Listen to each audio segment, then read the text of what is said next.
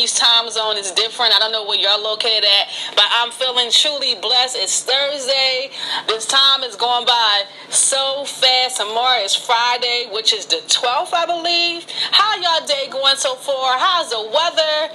And what time of the day is it that y'all listening to this Positive Thursday podcast? I hope y'all having a super blessed day. So what I was saying today, the topic I want to talk about today is, where do we go next from after protesting? Because this thing about all the other cases of police brutality when unarmed black men and women was killed, and when people was protesting, which is great, because that's when I was watching the protesting and everything like that, I seen like other races participate in, which I thought it was a beautiful thing.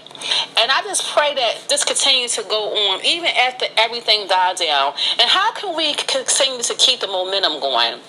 The first thing we need to do is, especially here in the African-American community, black on black crime has been going on for so long. Hate against one another. And for us African-American, for y'all tuning in today, for African-American people that's tuning in today, listening to this Positive Thursday topic, this is something that we have to really get together. And I believe that it's a community thing. Like, we have to work together as a team. If we keep hating on each other, putting each other down, and just killing each other, it's like there's no reason. I never seen really that. How many other ethnic background groups you see killing each other that you hear on the news, right? Or that you hear a lot. You don't hear too much about other backgrounds killing each other. But it's us. And I'm talking about this because this has been going on for a long time.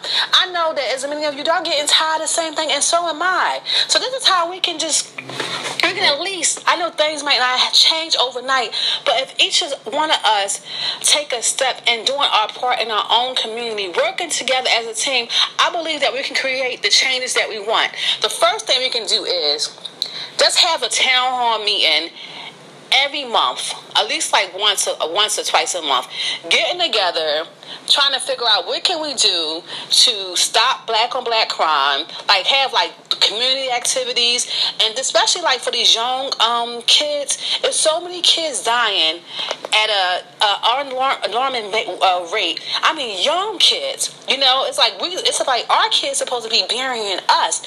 We're not supposed to be burying our kids. So this is what we can do. So my suggestions: have community meetings twice a month. Everybody come out. We talk about what can we do, like different like community function, like fundraisers, like fun stuff that we can bring the community together, and things that our kids can do. Because remember how growing up, how they had like camps and after school programs and stuff like that, to where as though it was like we didn't have the parents didn't have to pay anything, and they had like counselors and stuff, and they had funding, that would pay for that. And the people that's and for the representatives that's a part of these communities, my thing to each one of you is, I know it takes more than one person to do everything, but what kind of things are y'all doing to push to get these fundings and doing the right thing? Because sometimes the people that's in positions that have the power to change things, they take advantage too. So just because a person is in a position like a group leader in the community doesn't mean that they're genuine. So if we can find some good people that's genuine, that's into bringing the community together, want to get funding and get the money and do the right thing with it. Bring these kids out. Come to the recreation center. Have basketball things. Even though I know that for those of you that has been making a difference that you don't hear about, I want to say thank you for your help. Those of you that's trying to make a difference, because I know that it is many of you in the community that is trying to make a difference, and I want to say thank you and continue doing what you're doing. God bless each one of you. But my thing is this: if we can have these town hall meetings, let's start with that twice a month or at least once a month, because I know everybody's schedule is crazy, and talk about different suggestions, and not even talking about the different suggestions of doing things, but stepping and doing it. We can talk all day about what we can do and all this, but if we're not moving in action, nothing is going to happen. I've always been a community active, always been about positivity, and always been about change. And I know that change start individually. And this is why, like on I have a YouTube page, I have an Instagram page, and I have a Twitter page, and I post like inspirational stuff and, you know, other things that's uplifting and positive. That's the kind of person I am. I love positivity.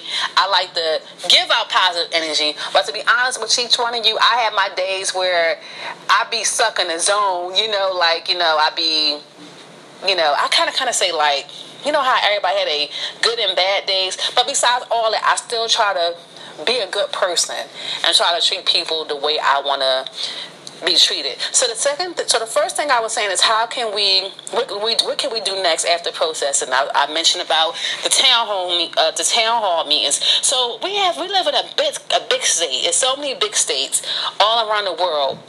You know, just complaining about it and not taking things in action, because this is going to continue over and over and over and over again. So we just can't talk about what we want to do.